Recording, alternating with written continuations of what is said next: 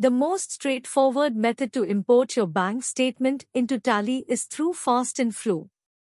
You can import bank statements that include different Tally optional fields, such as narrative, instrument number, instrument date, reconcile date, etc. Select the Connect Tally button found on the help sheet. For each bank entry, we now need to provide the accompanying ledger. Indicate the name to which that specific bank entry belongs in the column labeled Party Expense Ledger. Your data will be transferred to the ledger sheet if it contains any new ledgers. Go to the ledger sheet and click the Export to Tally button to create new ledgers. After successful validation, select Export to Tally from the menu.